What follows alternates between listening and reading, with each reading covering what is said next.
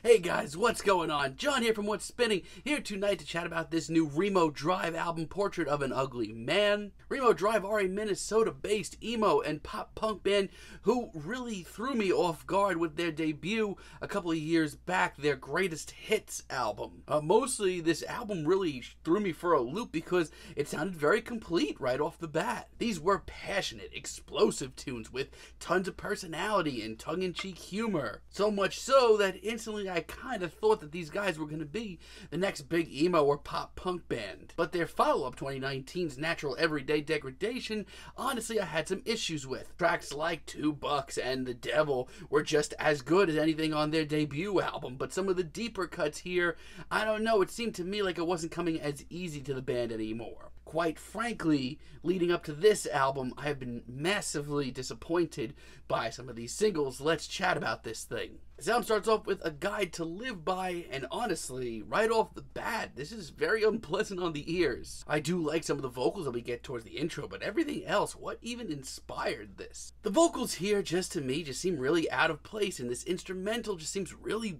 bulky. Remo Drive sounds shaky and unsure of themselves, and honestly, it's even worse when you consider that they are in genres and work with genres that an awkward performance or two actually usually does some good for an album. But without the quirky lyrics, the passion, the fun instrumentals, all of that seems to be out the window, and now Remo Drive to me are not nearly as interesting. Star Worship to me doesn't exactly sound much better. I don't know how in the matter of 3 years, honestly, this band has gone from being the fresh face of emo and pop punk to sounding like they don't even belong here. This track and most of this album is honestly some of the most uninspired punk or any kind of rock music I've heard all year. And you know what? I should have known better. I should have heard this track building up to this album and just known from a mile away.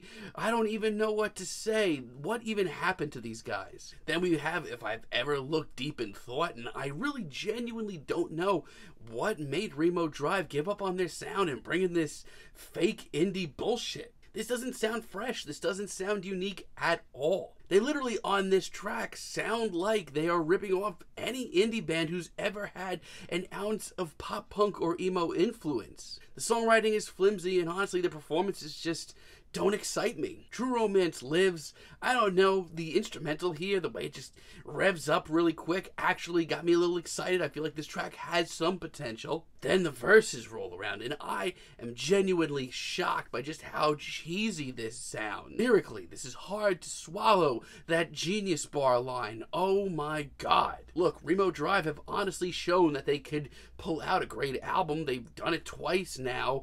Not this lumbering, awkward indie tune, though. Now, you know what? I'm going to just say right now, this is not a good album. As a matter of fact, it's a terrible album, but there are a few glimpses of hope. For one, Dead Man, they get a great track. I think for a few short minutes, Remo Drive really sound comfortable with a little bit of progression in their system, and the result is a pretty decent tune. Not only that, but this is one of the more visual and thought-provoking tracks here lyrically. And the soaring chorus that we get here, honestly, one of the best tracks. At the end of the day, this just sounds to me like a very natural progression for Remo Drive. I have a lot of the same thoughts on The Ugly Man Sings. It's upbeat, and Remo Drive, actually for a change, sounds super confident. From start to finish, this is just explosive and has these very dynamic performances. Once again, this is a very natural progression. I mean, if I'm gonna make any sort of critique, I don't know why this track is well over 4 minutes long, didn't need to be, but still compared to this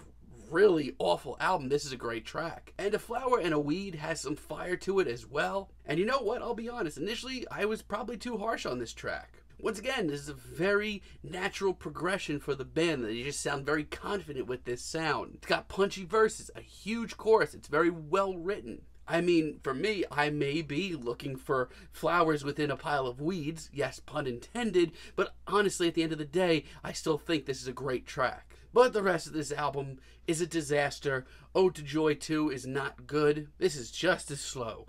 This is just as drawn out, and it is out of place. This to me just brings up so many questions. Why is this so overdramatic? And we are talking about pop punk and emo, genres that strive on being overdramatic, but this is even out of the water for that. This chorus is way too much. It is so overblown, not necessary. And then we have The Night I Kidnapped Remo Drive. Oh boy, a 5-minute plus track that is overblown and overproduced. Out of nowhere, Remo Drive think that they have the ability to go for a much more complex song structure when they could barely finish a 2.5-minute single here. And guess what? It barely progresses, it rumbles along in a boring fashion, and is just intolerable, honestly. And between the once again overperformed vocals and an instrumental interlude that was so unbelievably unnecessary, I'm over this. And easy as that as a finale is probably the last thing I want to hear right about now. It's drawn out and it's dreary and emotional, but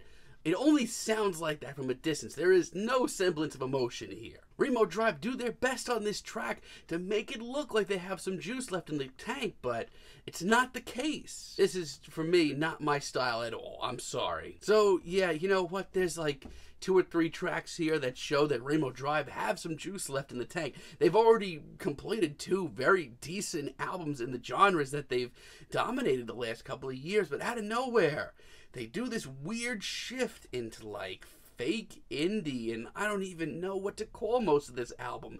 All I know is it is overproduced and it is void of any real emotion, not to mention there is no direction in sight. I really hope they get back on track soon. I'm feeling a strong 4 on this album, but let me know what you guys think down below. If you like the video, be sure to give us a like, give us a subscribe, and let me know down below what you would like for me to chat about in the future. And until next time, have a great day, guys.